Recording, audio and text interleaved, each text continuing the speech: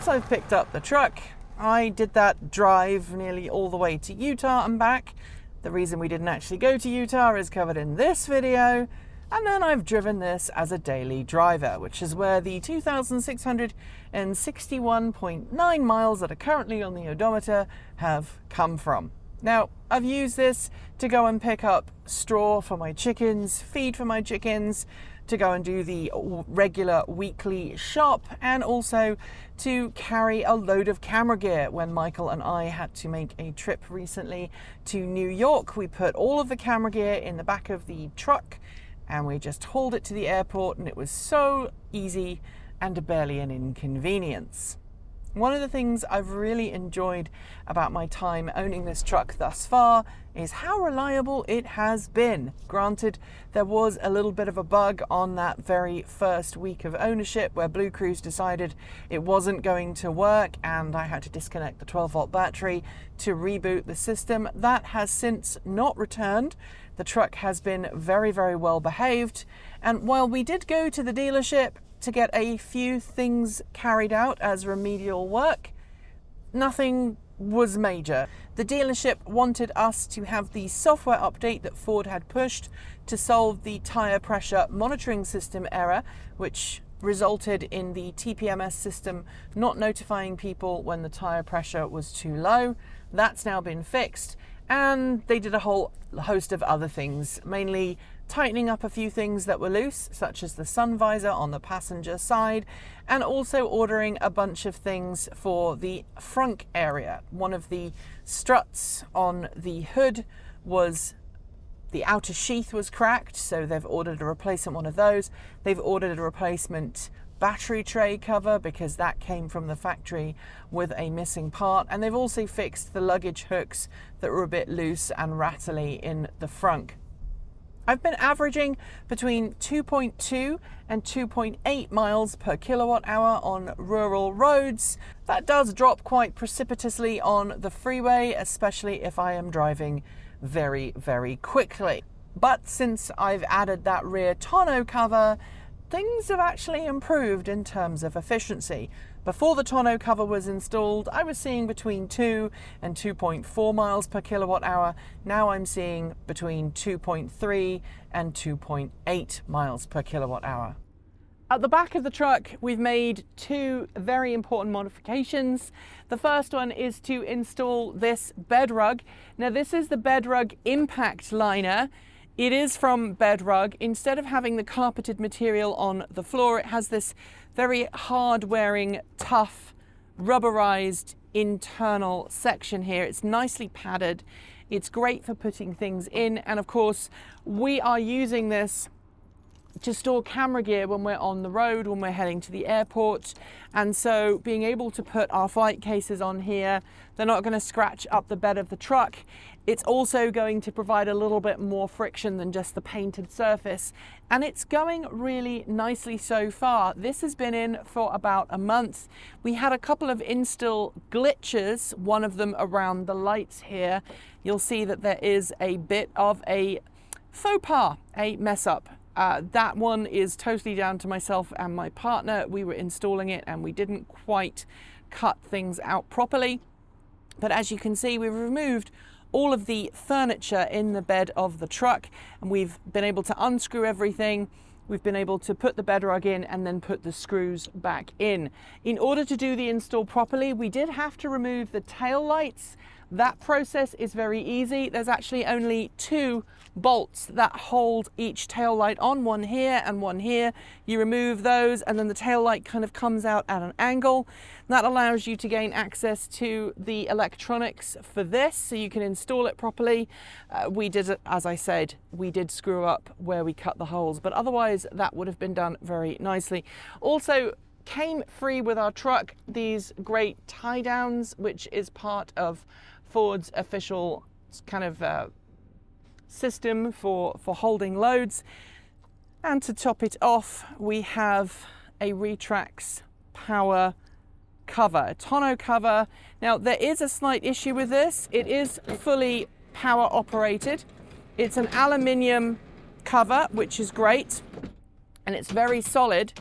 It's supposedly able to support like 250 pounds. I'm not going to test that out, but it does provide full security. You cannot push it all the way open. There is a little bit of leeway. We did have an issue with the install. Now, I think there is something broken. If you come round here, Michael, we'll show everybody. Just here on the top of the bed, there is an issue on this side. We think something may have gone wrong inside here. We are in the process of talking to Retrax about getting that fixed. But other than that, the Retrax XR Pro has been absolutely great. You'll also notice we've got rails here, so we can install effectively a roof rack system on top of that if we need to carry extra stuff on the road. Now, this works really nicely. This is essentially just a garage door opener, and you can actually set your garage door home link set up inside the truck to operate this, so I don't have to clamour for the key fob when I'm driving. I just have to press the same buttons that you would normally assign to a garage door opener or a gate opener. Now, in order to close it, because this is not properly working yet, I'm going to open it a little bit. Then I'm going to put the step down like so. And then, of course, I can either lift it or I can use my remote.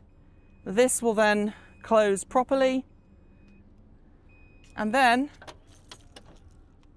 just hit this button and it's all nicely closed. Now, we've used this to keep our camera gear safe on the road already.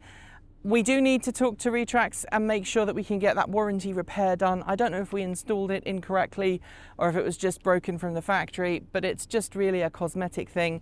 And the big issue is no one can get in there and steal your stuff, but it will let rain in. There are drain plugs, but of course you want to try and keep the inside of the bed as dry as absolutely possible.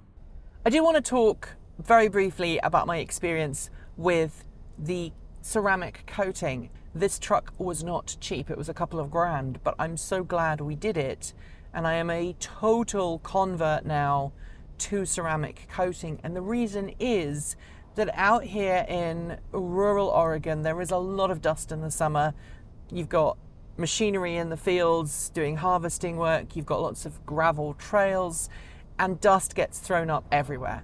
And while my truck is currently covered in a layer of pretty thick crud, all I have to do to clean it off is to rinse it off with tap water and then use a special cleaning solution which is less harmful to the environment than your normal automotive shampoo. You just put that on with a clean wash mitt and then you are just going to dry it off with a regular soft towel. Bugs come off a lot more easily because of the ceramic coating.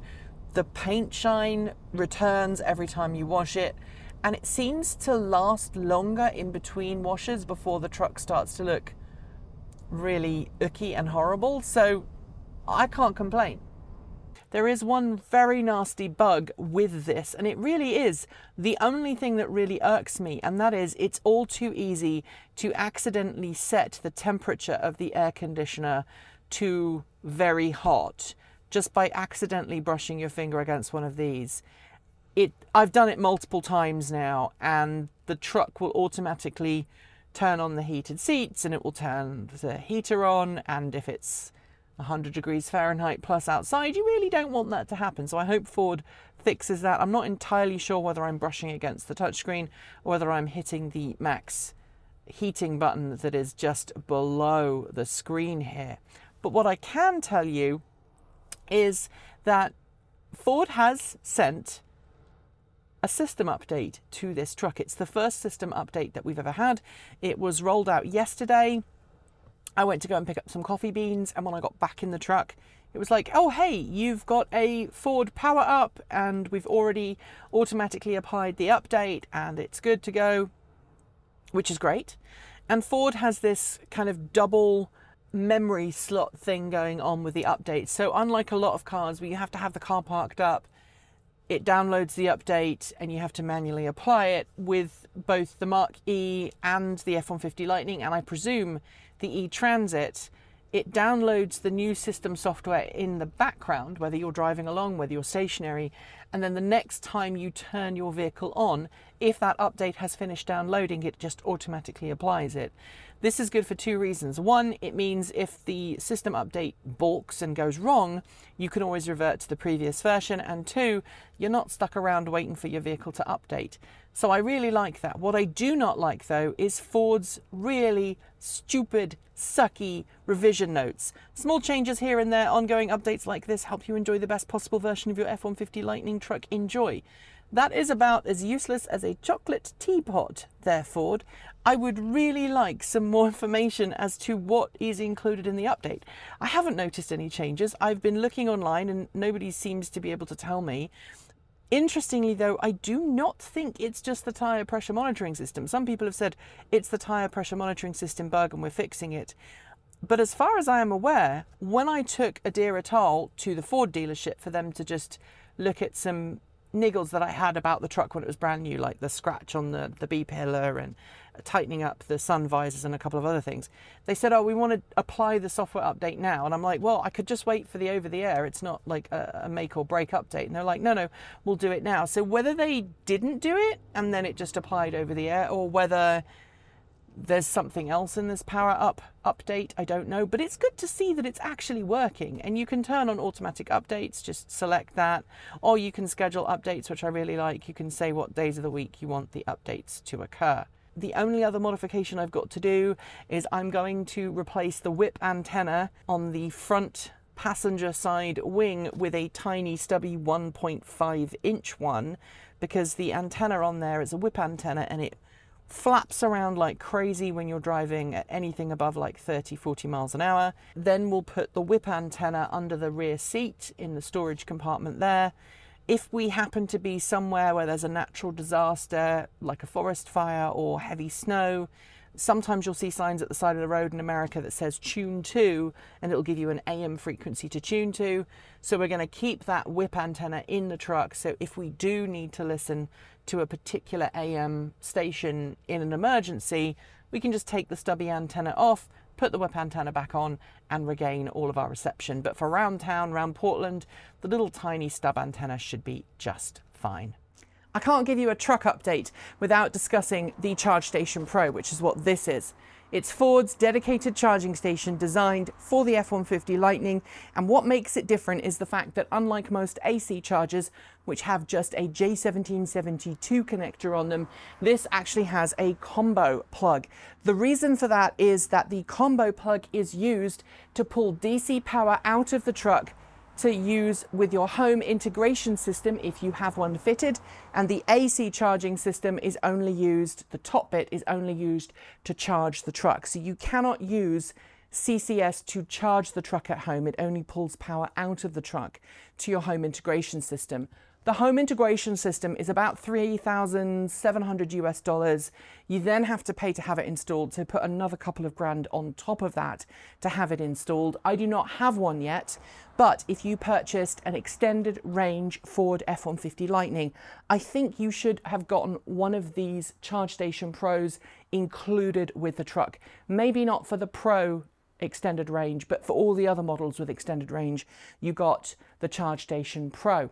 They are technically capable of providing up to 80 amps of AC charging power to your truck, which is very important because the extended range F-150 Lightnings have 2 chargers on board, so they can charge at up to 20 kilowatts or thereabouts from a compatible AC charging station. That's the same kind of power as you will see from one of Tesla's high-end home charging stations. The problem is there have been many reports of these units overheating and failing to charge customers' trucks, even if the customer's home electrical systems are properly wired and everything is set up correctly. Now, you can derate this station if your home does not have a spare 100 amp breaker, which is what you would need to provide 80 amps, because you have to have a little bit of overhead when you're setting up your breaker. If your home is not capable of reaching that, you can actually detune the charging station so it will only provide a lower power level to the truck. But if you have 100 amps spare on your breaker panel and you install a 100 amp breaker and you let this charge at a full 80 amps, in the summer weather, we've been hearing of these units just timing out, erroring, charging for a bit and then overheating. Ford has not publicly responded to this, but it does make me kind of wonder if I should put this in or if I should just give it up. My first impressions, I've not really unboxed it, is that this is a very lightweight unit and it's an all plastic construction, which doesn't feel like it's going to be very good at handling all of the heat dissipation. I like the nice logo here. There is an LED here that gives you a different status indicator. It's multiple color LEDs in there and it can shine different lights depending on what's going on. That is it for today's video. If you like this video, make sure that you give it a thumbs up and share it with your friends.